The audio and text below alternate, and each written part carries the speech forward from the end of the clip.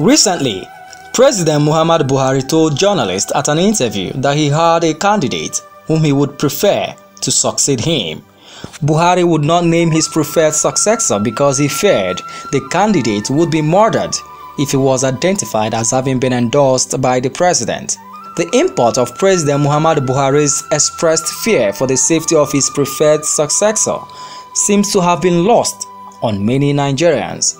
In 2016, exasperated by the spate of political murders, including the ones that preceded his coming into office, President Buhari had given orders for the reopening of all political murder cases in the country, with a view to bringing to book all those involved.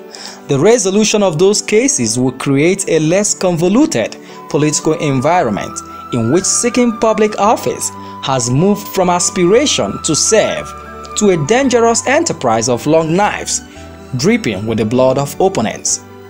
However, when President Muhammadu Buhari expressed fear for his preferred successor's life because he could be murdered, the president admitted that political assassination was still abroad. He, as commander-in-chief, has not reined it in. Nigeria's political murder cases reflect the vice-like grip with which impunity has held down the nation. The failure by the authorities to resolve them fanned the fear that either the state is involved or the state law and other institutions have been seriously compromised. If the states were alive to their responsibility, like in any other crime, I didn't see why the murder of late Bola Ige, for instance, have not those who perpetrated that murderous act have not been brought to book. Those who also perpetrated the partial bomb that snuffed life out of late Delegiwa are yet to be arrested and investigated and prosecuted. Even when it seems crystal clear, as is usually said, that this person actually committed, there is what we call overwhelming evidence against such a person. The investigation may be compromised where the investigators, in this case the police, may be compromised through probably financial endorsements and some other social endorsements. And as such, they will not do a good job deliberately. On December 23, 2001, in Ibadan, Oyo State, former Oyo State Governor and Minister under the Obasanjo administration, Chief Bola Ige, a loved and respected lawyer and politician who was interested in getting to the root of corruption in Nigeria's power sector, was assassinated. Folkloric stories of how his cap was removed from his head at a function was thrown into the media space. A divided Awolowo political family became the focus of national conversation, and the murder crime was reduced to a circus of an inconsequential past heroics. And what change Bola Ige would have brought to Nigeria's political turf if he lived, and his murderers feared such change. Till today, nobody knows who killed Bola Ige, and nobody has been held to account.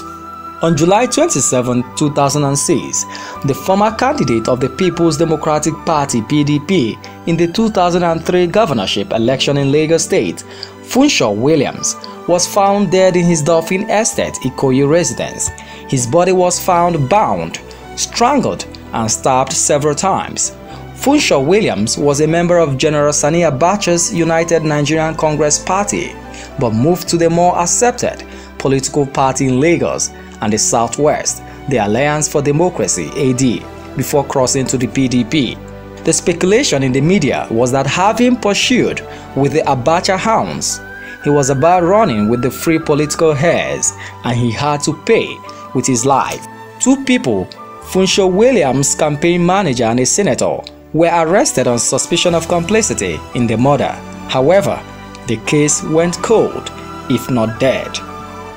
Harry Marshall, National Vice Chairman of the defunct All Nigeria's People's Party (ANPP), was Muhammadu Buhari's presidential campaign coordinator in 2003. Muhammadu Buhari was a toxic candidate to many southern political interests in 2003, the shadow of a political clan that was intolerant of liberal democracy and a free society. To to associate with Buhari in 2003 was bringing home ant-infested wood when Harry Marshall was murdered in his Abuja residence on 5th March 2003 as the presidential election was drawing near. Fingers were pointed at his opponents and those who hated a Buhari presidency with passion. The list of Nigeria's murders which have yet to be resolved is not exhaustive. Here are some other murder cases in Nigeria which have gone cold. Chief Alfred Riwane, October 6, 1995. Dele Giwa, 19th October 1986. Kudirat Abiola, 4th June 1996. Amina Saro Dikibo, February 6, 2004. James Kato, November 12, 1995. Eunice Olawale, 9th July 2016. Otumba Dipo Dino, 26th January 2010.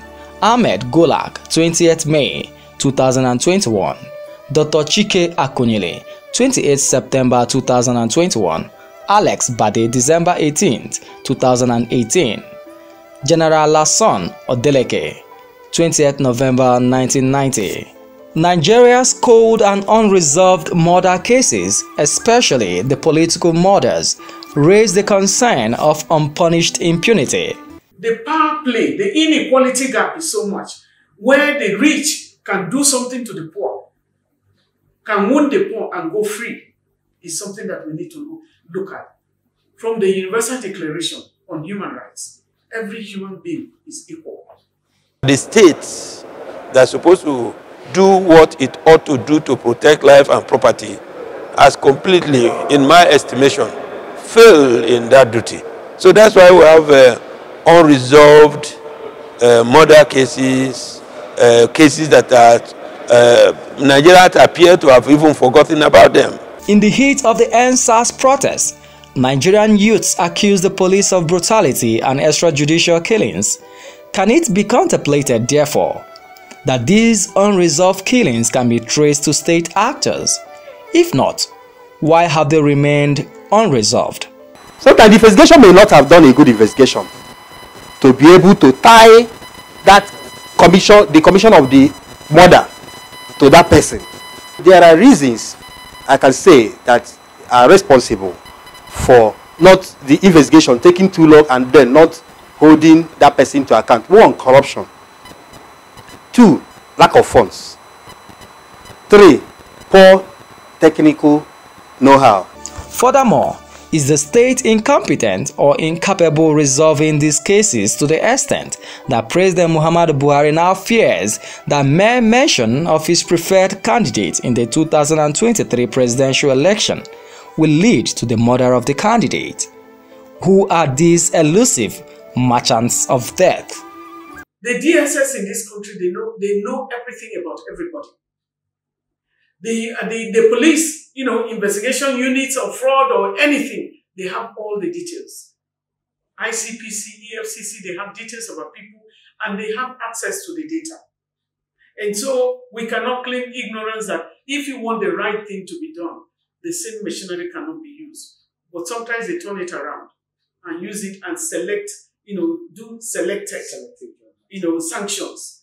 The states, a lot of times, may not have provided enough fund for the investigating authority, in this case the police. Investigation costs money anywhere in the world because there must be movement, there must be so many things are deployed. Where there is lack of fund to do that, even if the police wants to do a good job, they may not be able to do the job as needful. If these murders go unresolved and unpunished, other criminally minded state and non-state actors could become emboldened to undermine the security and safety of the citizens because nothing is seen to be the consequences of these murders. The citizen also loses hope and trust in the governments and governance. It is the failure of the state that are also emboldening the banditries, the kidnappers, the political office holders who engage in corrupt influence. And you know that there are no consequences in Nigeria. And so these are things that Nigerian citizens should be worried about. Greater percentage of these murder cases go unresolved. Therefore, they now lose confidence in the ability, capacity, and even the willingness of the state. Therefore, when that state, which is saddled with that responsibility, has failed over time for the citizen now has lost hope and confidence in that, and then that had now led the citizen to have to resort to what we call self-help. As these murders remain abroad, self-help becomes a rational reaction of injured groups and individuals. The prospect of a free-for-all self-help citizen reaction is dangerous to contemplate. To stop it, government must go beyond assurance and take steps to give a closure to these cold cases. In Abuja, Marvelous Oboman for The Signature Show.